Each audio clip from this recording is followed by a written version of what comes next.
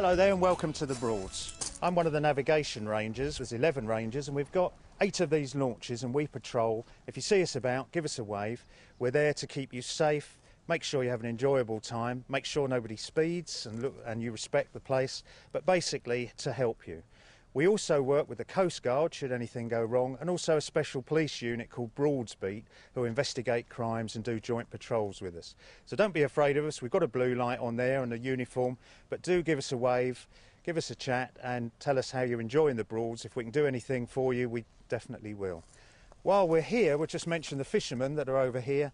Angling's allowed on our 24-hour moorings, but you must give way to boats. The idea is these particular moorings we pay for out of navigation money and they're there for boats to moor. There's other places where anglers can use, but we invite anglers on here if it's not in use by boats. But if something comes along, please do give way, and please do give way with good grace.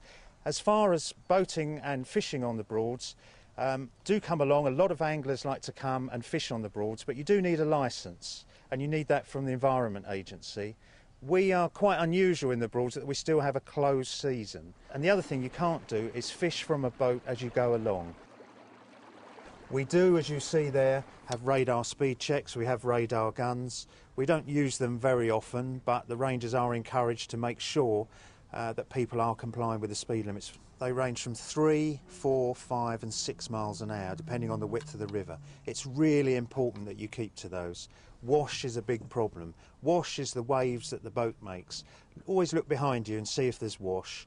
It could be hitting the banks, it could be affecting people who are moored up, it could be affecting people who are cooking, and it can swamp the whole nests of birds and kill a number of ducklings. That's been done. Just look at this. It can cause danger and it can really upset other people's holidays. You don't necessarily know that wash is coming because you haven't heard the boat, or there's nothing, in the case of canoeists, that you can do about it except ride it out. So please, please, make your own holiday safe and quiet and enjoyable, and don't spoil anybody else's.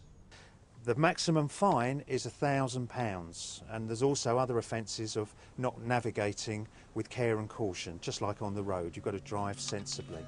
It's the only time that you might not see us smiling at you. Here's a few do's and don'ts. Don't navigate at night. Make sure you're moored up before night time comes. You're not rushing around. Imagine being out here at night. Quite dangerous, a lot of hazards, not a nice place to be. Another thing is swimming. It may be hot, it may be beautiful weather, but the rivers are still cold. They're wild places, there's weed, they're dangerous. So swimming is for swimming pools and beaches, certainly not in the Broads. Please don't be tempted to do that. Another thing is barbecues. Would you light a barbecue on your car bonnet? I don't think you would. But we get a lot of people who get these portable, disposable barbecues and light them on the deck of their boat. You don't want the boat to go up in smoke, so obviously don't do that. At a mooring, we sometimes provide small paved areas for barbecues. Don't do it on the capping, the wooden bit, next to your boat that you've moored to, because it burns into that. Another thing please be careful of is dogs. Every year we get dogs falling in and then people dive in after it. I've already told you it's not a good idea to go swimming, but obviously to dive in after your dog's not a good idea. Keep an eye on the children, make sure they've still got buoyancy aids on, and don't let them run all round the roof and the deck. A lot of people are safety conscious while they're going along, they moor up, switch off, and that can be a dangerous time. Getting on and off the boat is the time to really watch your footing, and a time to still be wearing your buoyancy aid or your life jacket.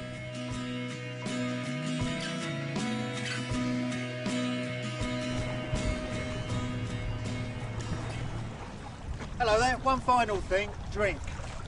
Please, when you go to the pub in the evening, come back, get back on your boat very carefully. You don't want to have too much drink and then try and get back on the boat, it's tricky. When you're helming, don't have too much, you can drink, but ideally don't have anything, but be careful. Have an enjoyable holiday and a good time. Cheers then, bye.